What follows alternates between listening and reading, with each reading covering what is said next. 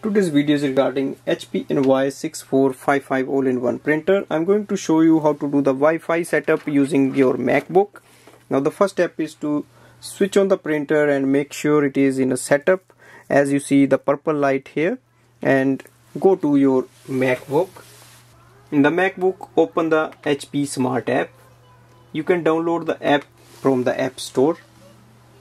So in the app, when you open the HP Smart app, we need to add the printer. For that we need to click on the plus button, which is just on the top, which is on the top right hand side. Click on that. It will display HP NY Pro 6400 series printer setup. Click on the printer. So once we click on the next screen, we see here, click on the continue.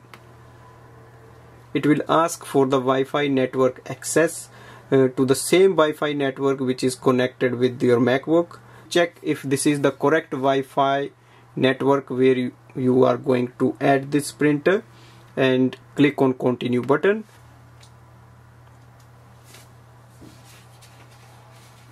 On the next screen we see it says press the flashing information button on your printer.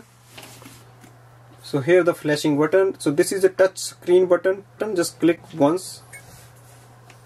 So you will see that is trying to connect with the Wi-Fi. You get a message, it displays it is connected to the Wi-Fi network. Click on the continue button and click on continue again.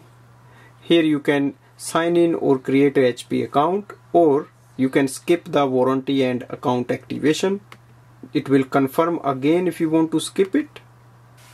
If you want, you can send link to other devices, or you can skip it. So setup is complete, as we can see it is displayed there, and you can now print to this printer. So click OK. The next screen we see it says printer setup is complete, let's print. So click on the print button and it will give you the confirmation.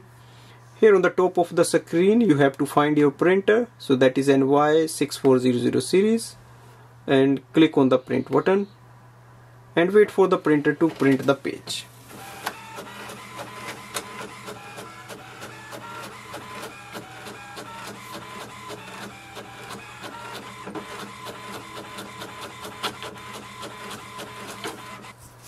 So here is the printed information. It also displays the estimated level of ink, and you also get option to do the wireless scanning, wireless printing using this.